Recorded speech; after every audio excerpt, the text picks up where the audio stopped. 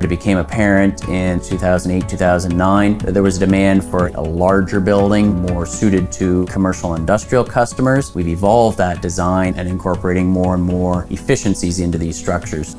We're using the J-Purlin in our VP series of buildings. This is a proprietary design that's unique to Calhoun's, where we're getting into a larger distance between the trusses, 16, 18, 20 feet apart. And that's where in that long span between the trusses, you need a very robust shape so that it doesn't end up buckling. So the J-Purlin was developed with the loading that it experiences in the building in mind. So the shape is such that when it's mounted in the building, it always has a sloped edge presented to the sky. So if you're in a dusty environment, it doesn't tend to accumulate material. So we've moved the purlin from its former location near the bottom of the truss up into the center of the truss, so it braces both the top and bottom cord simultaneously and doesn't require any extra bracing elements.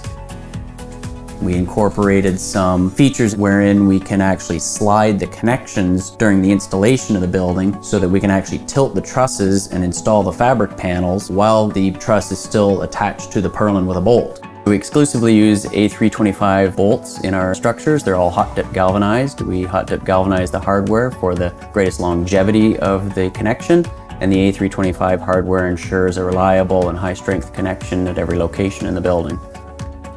In addition to the shape of the J-Purlins, we spent a lot of time working on a method where we can actually add and remove runs of purlins throughout the building, depending on the site-specific demand. Coupled with that is the addition and removal of cables that are used to brace those purlin elements. We can really tailor that design very specifically for the local site conditions.